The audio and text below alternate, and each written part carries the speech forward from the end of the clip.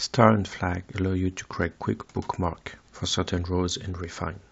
So if we look at the first column with the nomination all, you see you got different options to create facet, edit rows, edit column, and change the view. So in our case, we'll just look at the star options at the beginning. So let's create a facet for all the states and select all the states that start with the letter A. We want to create a quick bookmark so we can access those selections very quickly. To select all of them and click stars row, 25 rows been starred, and you can find, like, see, the first one is star. So now if you click facet by star, a true false facet will appear with the 25 rows with starred.